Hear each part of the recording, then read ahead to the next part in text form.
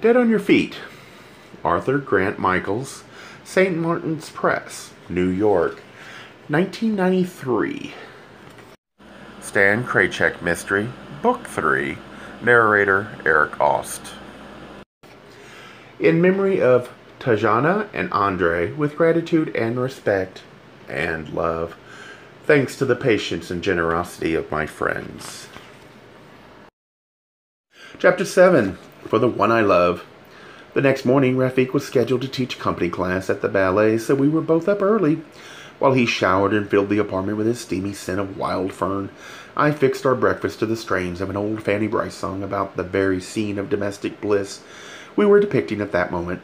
The big difference was that I wasn't making hot meal for Rafik, but French toast, as I moved about the small kitchen singing along and swinging my hips and shoulders to the lively beat of the music. Sugar Baby watched me wearily from atop one of the tall stools.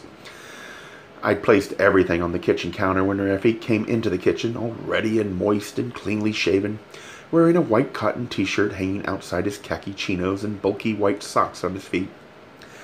Rafik never came to the table bare-chested. With his eagle's beak of a nose, he surveyed the kitchen air, which I had managed to fill with the happy morning smells of coffee and browned butter and crusty grilled bread.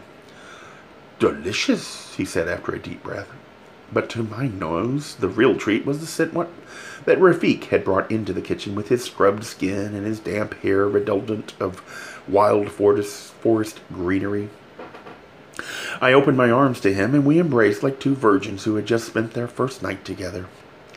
Sugar Baby watched as us wrapped in each other's arms. She cocked her feline face one way, then the other, then said, "Wow." Though my girl's vocabulary may be limited, the message is always clear. "When are you going to feed me?" Over breakfast, I told Rafik that I needed to talk with people at the Boston City Ballet Studios, especially the ones who'd been at Max Harkey's dinner the other night, if I was going to make any headway in getting Tony Di Natale out of jail.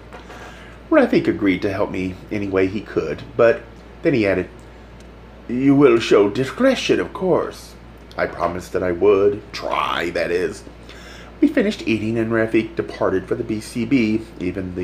Ever the dutiful spouse, I cleaned up the dishes and got myself ready to face the day, after feeding my favorite cat.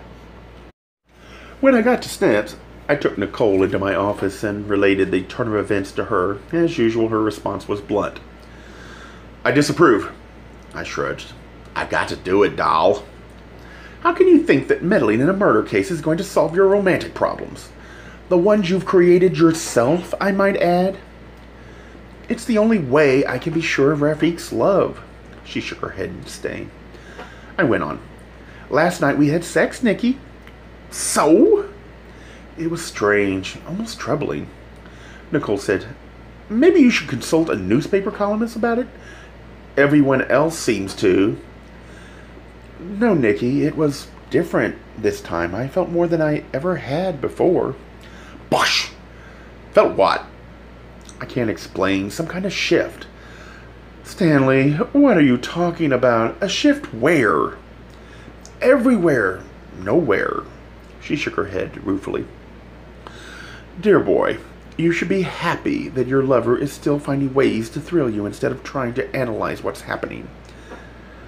"Doll, I'm telling you, this was different. I didn't even come, at least not in the usual way. It was as though it all happened inside me, but not physically." "Are you telling me that you now understand the way a woman feels?" "Not since a woman have been learning how to ejaculate. What I'm questioning is whether Rafik and I have finally transcended our bodies to experience a more elevated kind of sex, one born in the soul. Have we finally surpassed the limits of physical love?" Nicole took a few sips of her cream-laced coffee. "Darling, you'll forgive me, but I have no idea what you're talking about. If you're not sure how you feel about Rafik, maybe you should look for the answer within yourself rather than setting up the test between him and that woman.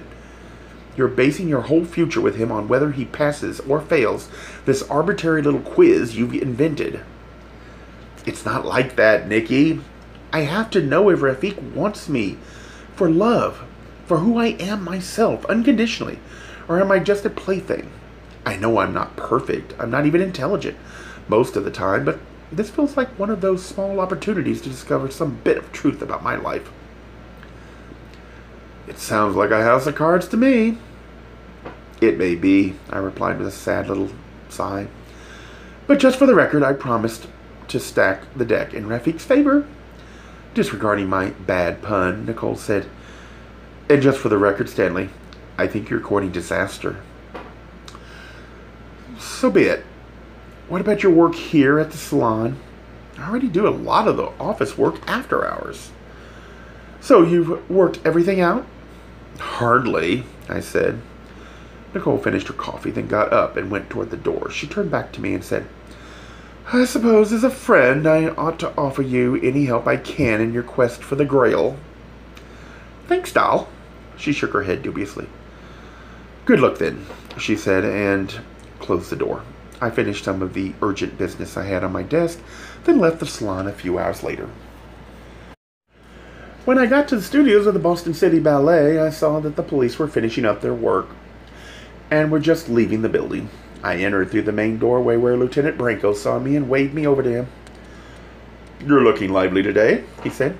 Things must be back on track at home. Then he raised one eyebrow as if to end his simple statement with a question mark. Things are just fine, Lieutenant, I replied with a caustic edge in my voice, to counter Branco's presumptuous attitude and his bull's-eye accuracy about my personal life. He said, I'd like to have a little talk with you at the station when you have a chance. A casual invitation to questioning by a cop is not exactly standard procedure, so I wondered what was on his mind. I've got some time now, I said. Branco replied. But I don't. I can't wait. But do it soon. Then he left the building, the last cop to walk out the door. I headed up the broad staircase to the main reception area, taking the steps two at a time with my strong Slavic legs. Up there I found small groups of dancers and company staff milling about in the expansive skylit area. Through the gentle hum of voices I heard one penetrate through, all the rest with its unmistakable shrill staccato. Then I saw Madame Ravenskaya chattering nervously to a young man in sweat-dampened workout clothes, seated on the floor, drinking coffee and eating a hard-boiled egg. Obviously a dancer. "Boshi!" muttered the old woman to him. "They are asking too many questions. Too much! Too much!" Madame Ravenskaya's magpie complaining must have wearied the young man, because he glanced up at me with eyes full of hope, as though I might rescue him from humoring the old woman any longer. Madame had sensed my presence as well, either from the young man's look toward me or from the physical energy of my approach, for she turned and faced me with her watery, pale blue eyes. "Finally, you are coming," she said with great relief. "Rafik says you will help us. Thank God." "I hope I can," I said. "You must," she said, raising her voice to a hen-like squawk. "The police are making many questions, but giving not one answer. I want to know who did that to Maxie. Who can be such a monster?" Madame then threw her head back and raised her wrist to her forehead, her eyes closed and mouth agape in cliché pantomime from 19th century melodrama. She moaned in a quietly descending glissando that ended with a slight gasp. I don't know what she intended by the gestures, but they elicited neither sympathy nor even a suppressed smile in me. Instead, they produced an unsettling sense of deception, and I wondered what she was hiding. I recalled the night of the dinner party when she and Max Harkey had openly disagreed on some programming change that he had proposed in connection with her young niece. Madame had left the party immediately after that episode. She had claimed to be tired, but she was clearly more angry than spent. Could that small disagreement, which so many people had witnessed, have motivated the old woman to kill Max Harkey? It seemed unlikely. It wasn't important enough. Her voice broke into my meandering thoughts. "So," she said. I saw that she had recovered her composure, probably because her antiquated acting had had so little effect on me. "Rafik is rehearsing now." She pointed toward a wide carpeted corridor off the main lobby. "You will find him there." I was about to explain that I hadn't been looking for Rafik at all, but she had turned and was walking away in the opposite direction. I stood there stupidly wondering how to get her back, but no ideas came. Nancy Drew had had a lobotomy. Though I hadn't intended to visit Rafik, I headed in that direction Madame Rabenskaya had indicated. Perhaps the sight of my beloved would inspire me to more successful investigative techniques, to emulate my true hero, Perry Mason. Perhaps if I lay low, I might even catch a glimpse of the new choreography Rafik was being so secretive about. Sure enough, one of the curtains that usually closed off the long viewing windows of the rehearsal studio had been left partially open. A 6-inch gap allowed me to spy unseen by anyone inside. Rafik was demonstrating some elaborate movements to Scott Malloy and Elisa Cortland. The two dancers were in leotards and tights, while Rafik was in his t-shirt and khaki chinos. I watched him shape the air with his strong arms and legs and torso, molded with the same love and conviction as a master sculptor. Every line and gesture he made seemed to push beyond the confines of his body and extended outward to infinity. Inspired by his dream world, he moved. Then, forced by the limits of the real world, he would freeze the movement and clarify his intention to the two dancers. They nodded in assent, while they imitated Rafik's moves in miniature. Then Rafik would return to the ethereal realm and once again redefine the space around him, only to stop mid-pose and explain some more. Creating art seemed to be a cosmic version of Simon Says, alternating between divine force and mundane response. The mundane had its intriguing elements, though. Scott Malloy's body, for example, since he was in his early 20s, his soft tissue structures, muscles, tendons, and ligaments, were all at the peak of elasticity for an adult, no matter how high he soared in a jump or how many tours he completed in a pirouette. When he finished the move and returned to earth, he made no vibration, no sound beyond that of his kidskin slippers flexing through his pliable feet back onto the floor. Next to the younger man, Rafik's physical maturity was more evident. His muscularity had filled out with the proportions of a man, while Scott Malloy retained the slight imbalance of extremely developed calves and thighs and buttocks, supporting a slender, boyish torso. It gave him an odd vulnerability, as though he hadn't grown up yet, but was expected to do adult things with his body. And when Rafik told Scott Malloy what to do, he obeyed unflinchingly. Elisa Cortland's face was beautiful, but inexpressive, as if cut from marble. It was at once captivating and disturbing. Her body was neither girlish nor womanly. By some aberration of genetics, it resembled an exotic, asexual humanoid that had been trained to perform ballet. When she stood at rest, watching Rafik, she appeared ungainly and almost grotesque. But when Elisa Cortland put her body into motion or into a pose, she became a piece of living sculpture, breathtaking and mesmerizing, the lines of which no ordinary mortal would ever assume. She was a ballerina machine of which Rafik was the virtuoso operator. Watching Rafik create his art on these two rare specimens of Homo sapiens, I wondered about my own work in the salon. Though in pursuit of another kind of beauty, it seemed pedestrian compared to Rafik's attempts at pure expression. I've tried to accept these vast differences in our work, yet I can't comprehend why any act of creation has to exact such a heavy toll from the person behind doing it. My work is creative, but a major project for me means a few hours of concentrated work and then it's over. I'm happy, the client is happy, and it's on to the next one.